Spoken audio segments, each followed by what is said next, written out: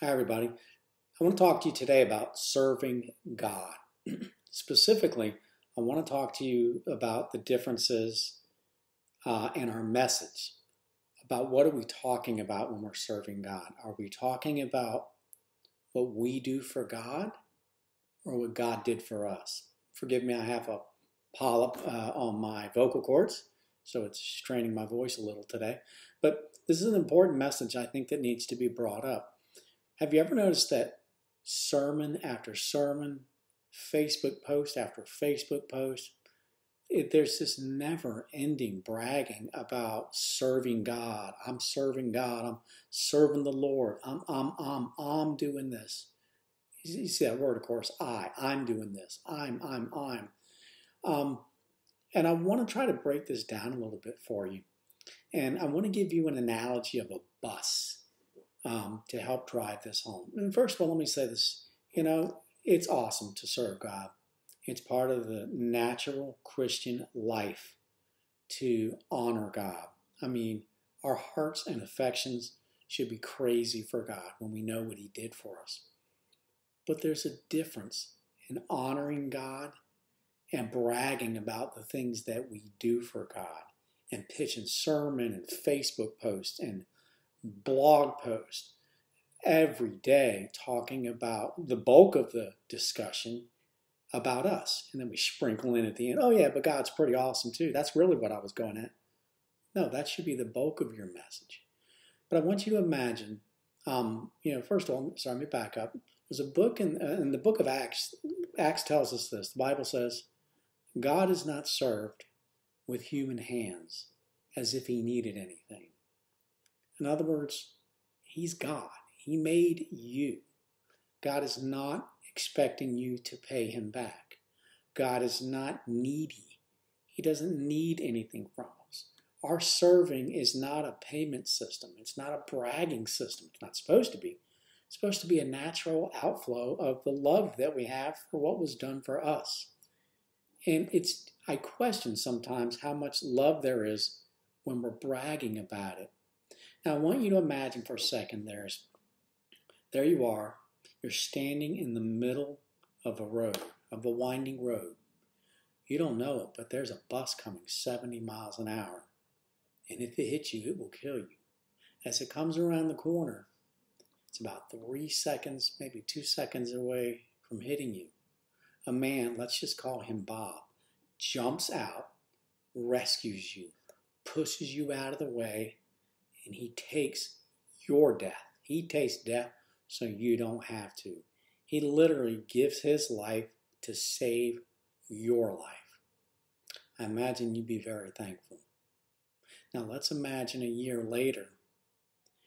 There you are, and Bob did something really special for you.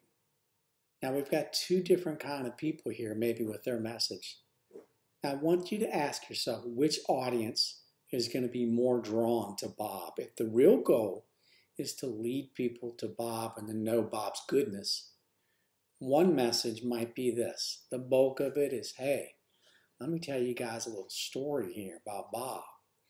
Bob did this for me, and check it out. I found his mom, and she couldn't afford her mortgage, so I gave her $1,000 to help her out. I did. And then I found Bob's kids, and I gave them each $1,000 to help with their college tuition. I sure did. And he's got a sister too. Last week, I went out and I mowed her lawn. I really did. Now, I want you to imagine the audience. You think the audience, as I carry on for 40 minutes about all these things that I've done for Bob and his family, do you think they're sitting there just like falling in love with Bob? Do you think their affections and their hearts are just like, wow, Bob is, oh my God, I want to know this Bob? Or is what they're doing sitting there getting bored out of their mind, like, I don't want to go hear another 45 message again about what Mike's doing for Bob and him telling us that we need to be doing that for our Bob too. We need to get out there and get on fire.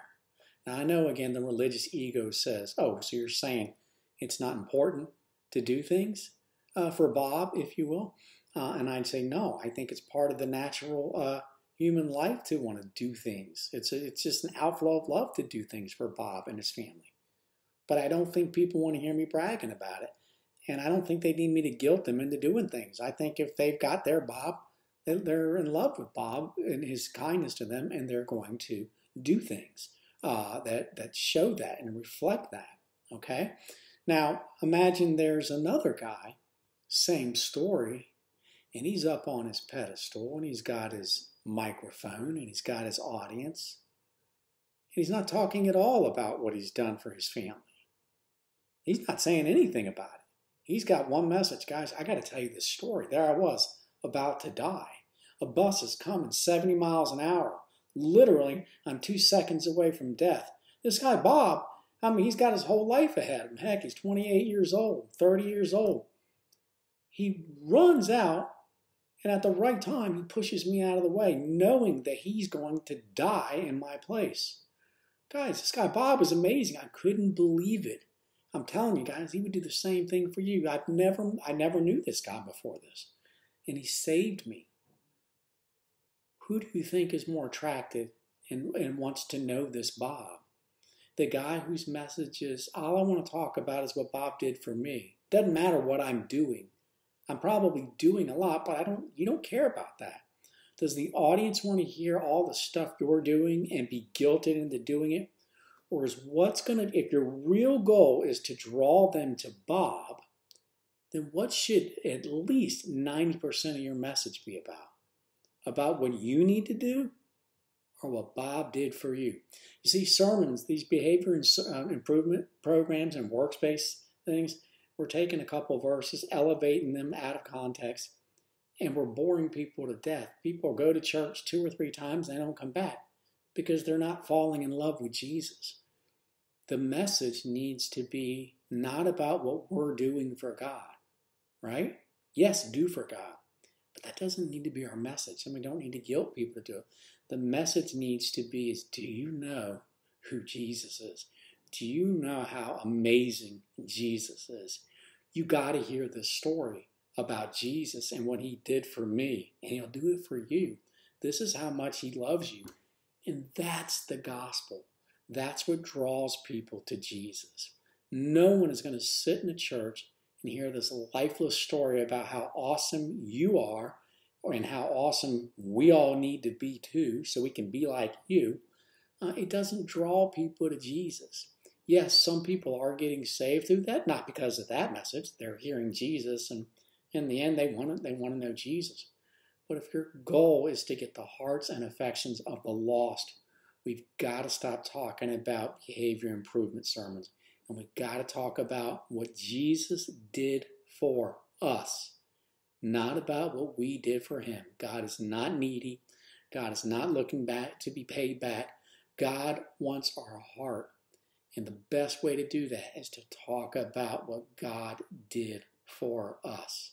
And he expects nothing in return. He just wants our hearts. God bless.